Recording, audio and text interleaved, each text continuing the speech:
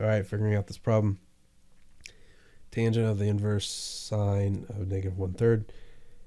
Sine's bound between 0 or negative pi over 2 and pi over 2. So it's going to be in quadrant 4. So sine, so this means it's going to be 1, and then hypotenuse is going to be 3.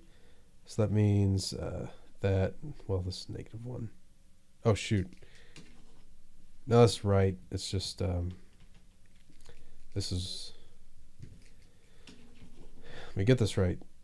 There's nothing negative there. I just got confused with the inverse symbol. So 1, 3, and then this is going to be equal to the square root of 9, because 3 squared minus 1 squared is just 1. So square root of 8, which is equal to 2 root 2.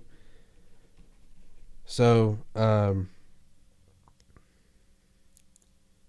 so I don't know what this ends up being, but I do know that it's in quadrant 1, and then the tangent's bound by negative pi over 2 and pi over 2 also. So I just look at this.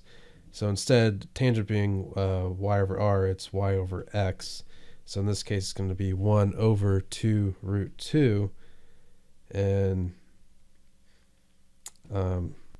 we just rationalize the denominator. So we take it root 2 over root 2. So this becomes equal to root 2 over root 2 times root 2 is equal to 2. So we get root 2 over 4. And that's our final answer. All right. Thanks for watching.